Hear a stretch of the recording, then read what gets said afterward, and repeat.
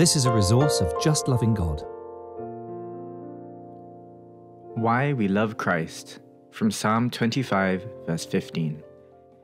I'm going to talk about why I love God. I'm going to talk about what God has done in my life and why I love him so much. And then Paul wrote this. He said, "For I decided to know nothing among you except Jesus Christ and him crucified." That was Paul's heart. That was at the center of his preaching and his teaching and his thinking and his meditation and his praise to God. So I'm going to try and tell you a small part of why my eyes are ever toward the Lord. My text is Psalm 25, verse 15. "My eyes are ever toward the Lord, for he will pluck my feet out of the net." Paul says this, "Thanks be to God for his inexpressible gift." In 2 Corinthians chapter 9, for his inexpressible gift. Well, that means it's quite hard to express if it's inexpressible. So by some small measure, I'm going to give you a small hint, maybe the slightest glimmer of why I love God, to try and describe this gift that he's given me. I'm going to speak to you of the mysteries of God. I'm going to try and measure the immeasurable greatness of his power towards us who believe. This is a mystery hidden for ages and generations, but now revealed to the saints. And even if I'm given all of eternity to ponder God, to ponder who he is, what he's done for mankind, I'm never even going to begin to gain hardly any ground. Maybe a bit, maybe a fair amount, but all compared to how glorious God is, compared to how good he is, compared to his grace, his mercy, his justice, I won't even start. I won't even reach one of the smallest foothills of Everest. These are things that angels long to look into.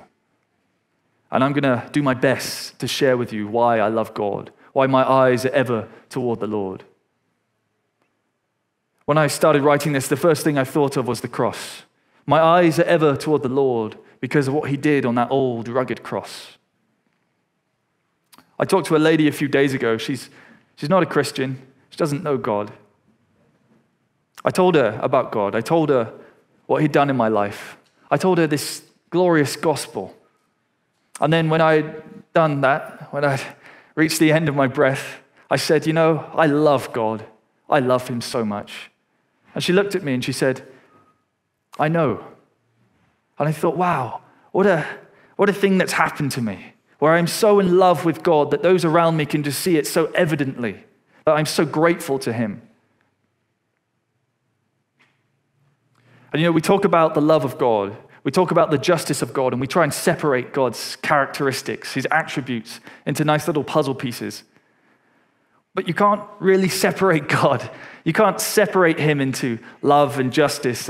Those are somehow in conflict. You can't separate him into goodness and mercy and grace.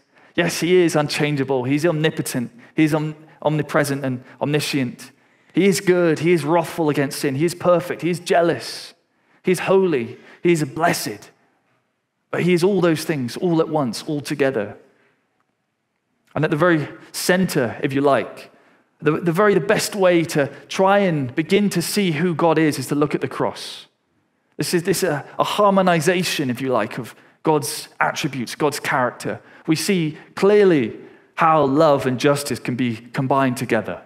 We see it, we understand. We see how he could be just to forgive sin when he is holy and he finds sin so abhorrent. There's no need for compromising God. He doesn't need to compromise anything. He is who he is. He apologizes to no one. That's one of the reasons I love God, because of who he is, because of his character, because of his attributes. And there are so many reasons I love him. I love him because he loved me first. I love him because of what he did on the cross. I love him because in him, in Christ, is salvation. I love him because he calls all men everywhere to repent. I love that. I love him because faith is simple. How nice is that? It's so simple, so easy. It's not complicated. We don't have to jump through hoops and learn to do a backflip. I could go on. But firstly, let's look at the cross more. On the cross, Jesus was forsaken by God. He was forsaken by God. He cried, my God, Why have you forsaken me?" As he hung on that tree. Isaiah 53 says, "The Lord laid on him the iniquity of us all." He felt the favor of God leave him. He felt God's presence, God's enjoyment of him, God's grace on him. He felt that leave, depart from him. Can you imagine that? Can you imagine all the goodness in the world leaving? Because every good thing in this world is from God. The fact that we can enjoy the sun, that we can enjoy the wind on our face, that we have taste buds and can experience joy and pleasure, and that the music exists. What a glorious thing God made with music. All of those things. Imagine everything and the presence of God leaving Jesus. Imagine the horror.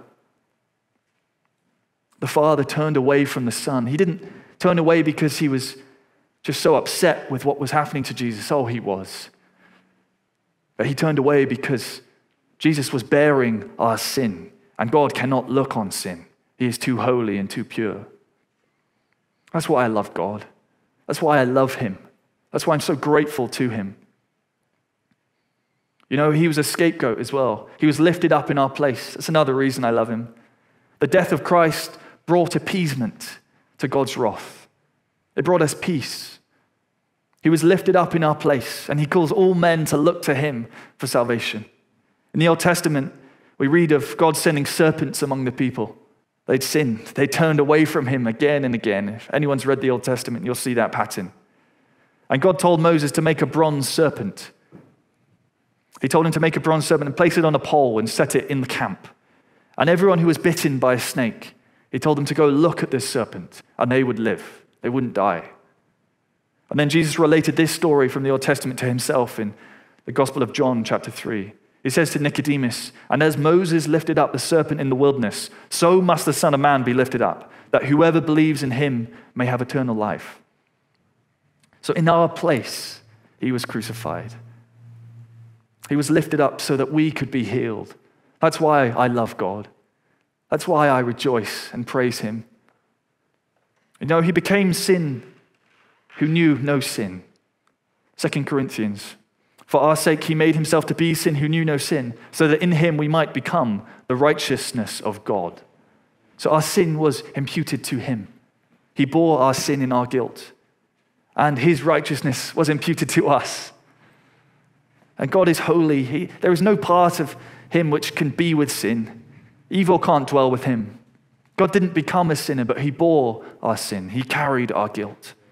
That's why I love him. That's why my eyes are ever towards this God. You know, he became a curse for us as well. Galatians 3, it says, "Christ redeemed us from the curse of the law by becoming a curse for us."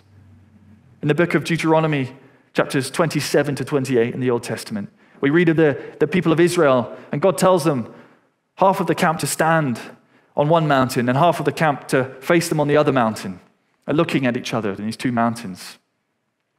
And he tells those on Mount Gerizim to pronounce the blessings of obeying God. There's many blessings for obeying him. But on the other mountain, Mount Ebal, he told them to pronounce the curses for disobeying God. And there are many of those as well.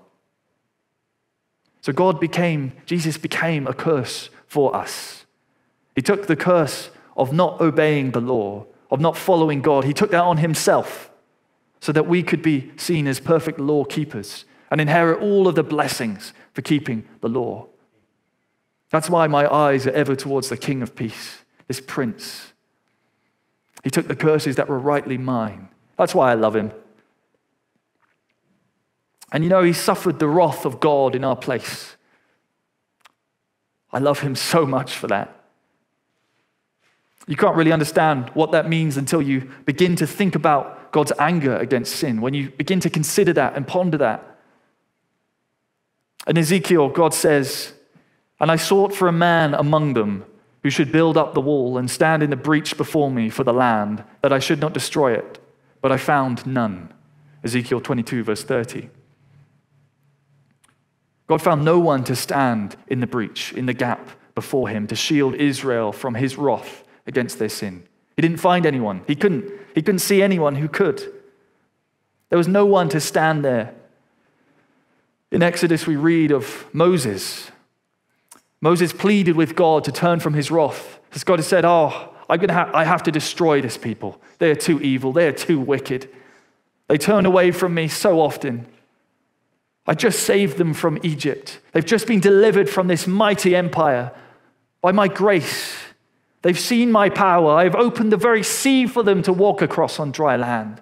And yet they turn away from me again. And God said, I will destroy them. And Moses pleaded with God. He said, Lord, relent. Don't pour out your wrath on them, please. And it says, the Lord relented from the disaster that he had spoken of bringing on the people. Moses stood in that breach. He stood there in that gap before the very wrath of God himself. Before God's wrath. Can you imagine that? He pleaded with him for mercy and to show forbearance. God halted his wrath for a time. But Moses couldn't pay for the weight of sin on mankind. He couldn't pay for that. Only for a small time would God's wrath be turned away. And you know, what a terrible thing to hear, that there is no one to stand in the breach, that there is no one to stand there before the wrath of God. A wall is for protection. You build a big wall around a city to protect it, to keep it from harm.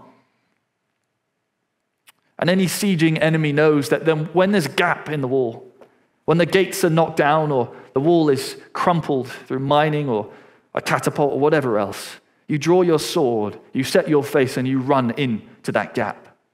That gap is a weakness. That gap is open season.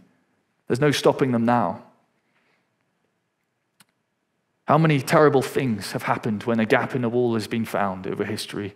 How many awful things have happened? And Moses, he stood in that breach for Israel. And it wasn't an army of men that faced Moses. It was the wrath of the living God. It was God's anger against sin that he faced. Imagine that great wave. Imagine a tsunami which is higher than you can see, longer than you can even begin to imagine. Imagine it. It's unstoppable. It's never ending. There's such ferocity in there. There's such holy anger. Imagine that. Imagine this terrifying picture as it comes towards us. What can we do? Where can we go? Where can we hide? This beating of the waves against this wall. What can we do? We hear this pounding. We hear this pounding. What do we do? Where do we go? Where do we hide from this? How terrifying is that sound of God's wrath? How terrifying. And then there's a breach found, there's a gap found, and our flimsy protection, it can't hold it back. It can't. And God says there is no one to stand in the gap. There's no one to stand there before this mighty wave. His wrath is inevitable, it's unstoppable. Justice will be done. God is good, God is holy. There's no unclean thing in him. Oh, that there would be someone to stand in that breach. That there would be someone to stand there for us. That someone would be able to bear that weight of sin, to bear that weight of God's anger. I ask you all here, who's going to stand in that gap for you? Who will stand in that breach for you? Maybe you say, well, I'm not a bad person. God can't be angry with me. Whose standard are you measuring yourself by? Is it your standard? Let me tell you something. The only measurement that matters is God's measurement. The only calculation of note is Yahweh's.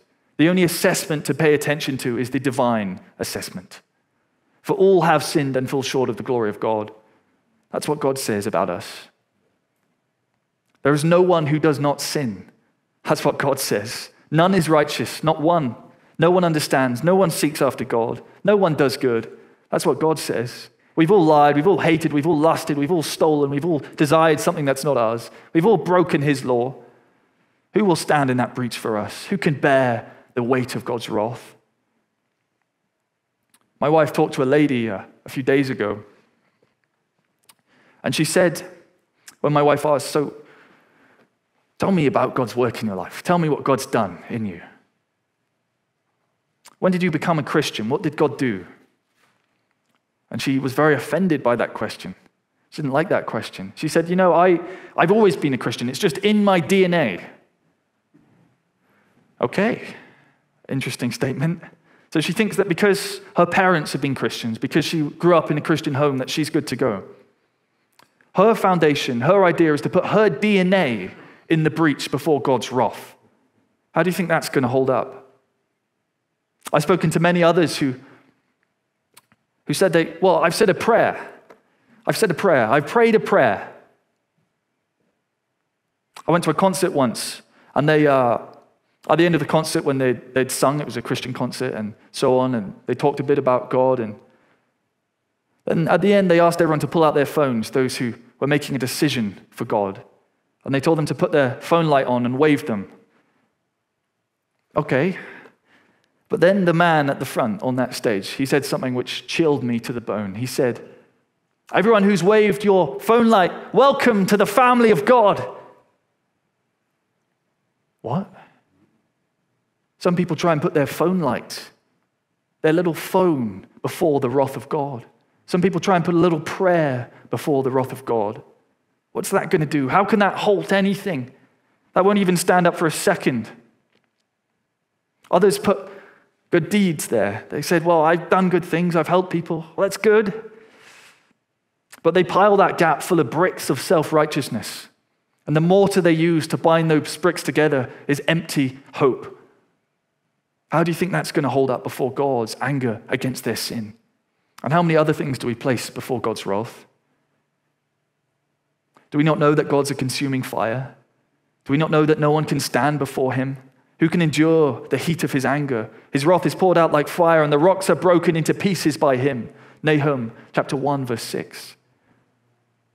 Oh, that there would be someone to stand in that breach. But I have good news. I have good news for you. God has sent one greater than Moses to stand there.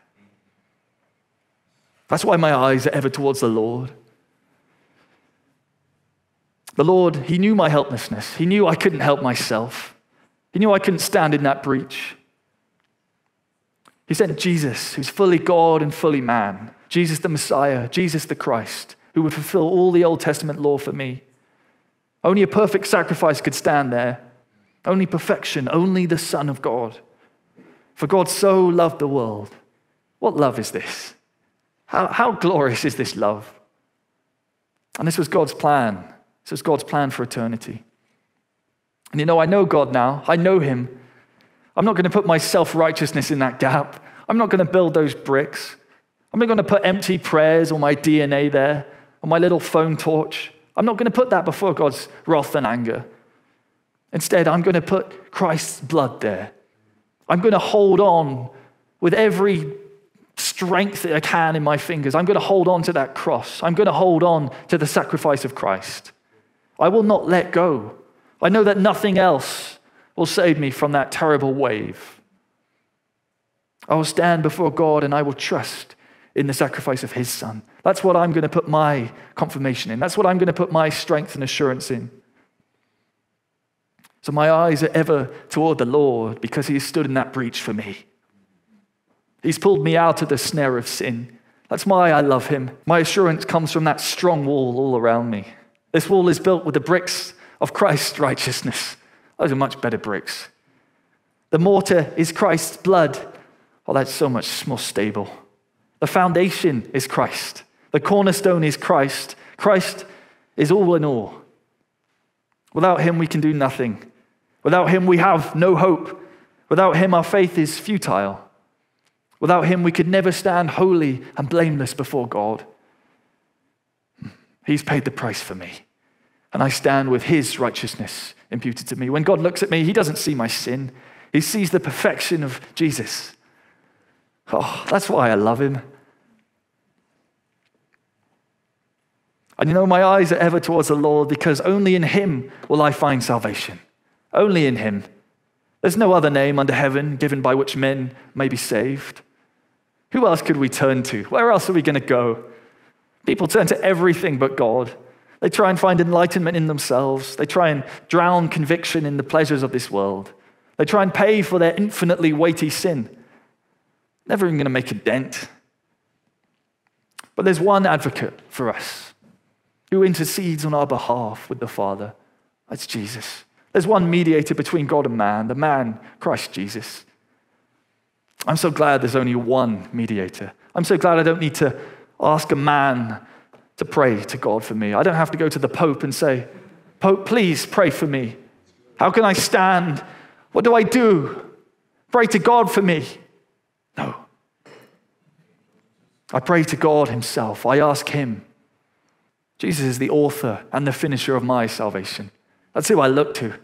That's why I love him. You know, he calls all men everywhere to repent. All men. Every person he calls to repent. The times of ignorance God overlooked, but now he commands all people everywhere to repent. Acts 17, verse 30. How gracious to call even the most hardened sinner to God. To call the worst of the worst, by our standard, to repent. To call the lowest of the low to turn to him. To call the wealthiest, the most powerful to turn to him. You know, we don't have to earn this invitation. We don't have to do anything. He calls everyone to turn to him. The biblical definition of repentance is a change of mind that results in a change of action. You can't put your faith in Jesus if you don't believe he's done anything, and you can't really understand your sin until you acknowledge that God is holy and that there is sin in you. It just doesn't mean anything. So it has to be real faith in us. And one of the Holy Spirit's roles in the Godhead is to convict the world concerning sin, righteousness, and judgment. John 16. Isn't that quite amazing? The Holy Spirit, he convicts sinners of their sin. Not only does God provide a way of salvation, provide himself to stand in that breach before his own wrath. He doesn't just throw out a general invitation and drop leaflets from the sky and said, come along, there's a way out of this mess you're in. He does that. Oh, he does. But he does more than that. He knocks on the doors of every man's heart. He says, hello, I'm here. I am God, and you are in deep, deep trouble. But it's okay. It's okay. I'm righteous. And yes, my judgment's coming. And yes, you're a sinner. But turn to me.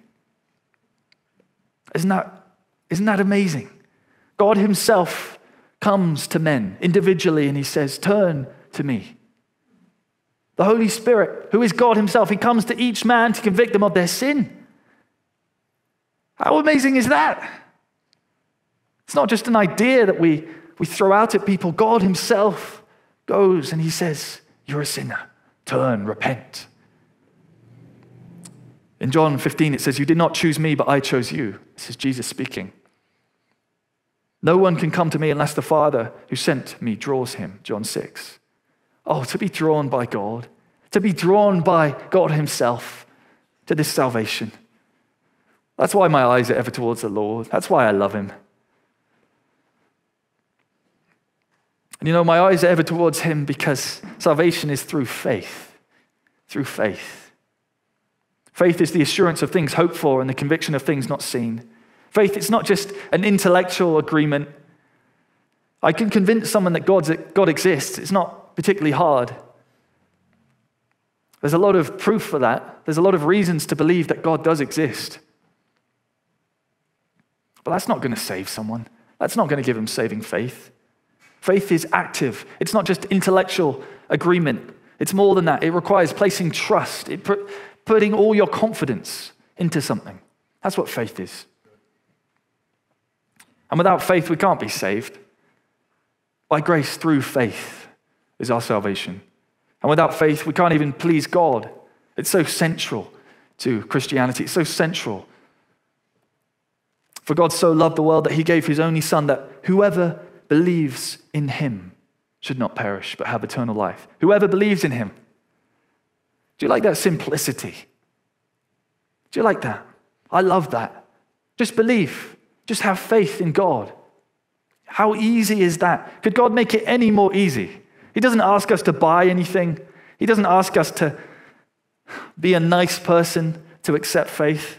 We don't have to earn this gift. Salvation, it's just a free gift of God. Just believe. Just have faith. Could he make it any easier? I spoke to a man a couple of weeks ago, and I told him the gospel. I told him what God had done for me. I told him why I love him. And he said to me, you know, Gideon, I like what you're saying, but I've seen too much. I've been around the world and I've seen too much suffering and this and that and all. And he says, I just can't believe in something so simple. I just can't. It just didn't make sense to him.